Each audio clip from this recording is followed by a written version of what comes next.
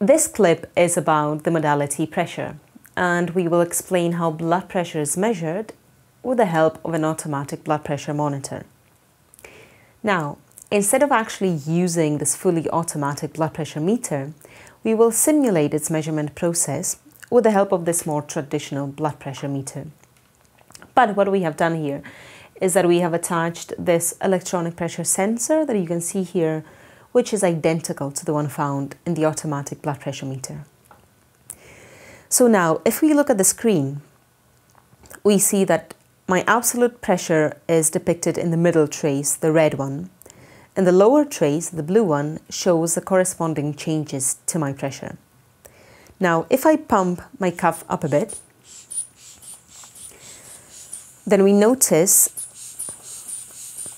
that the middle trace is starting to move upward, and the lower one is showing the corresponding changes to this movement. Now, how is it possible to determine our systolic and diastolic blood pressure? Now, let me pump the cuff up to a point which is higher than what my systolic blood pressure would be.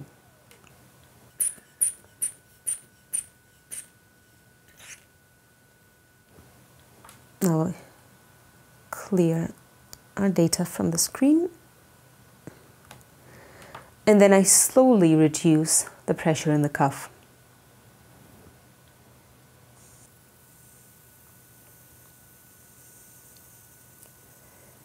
Notice now the small pressure changes in the lower trace.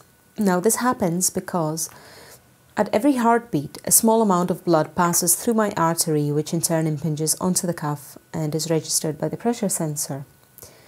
Now, if I reduce the pressure in the cuff even more, there will come a point, as we're starting to see on the monitor, where the blood can pass freely through my artery and it doesn't have any implication on the cuff whatsoever.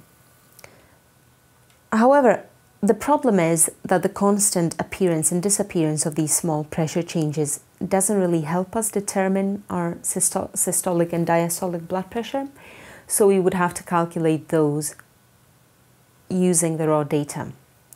Now, in the automatic blood pressure monitor, this is done with the help of a microprocessor.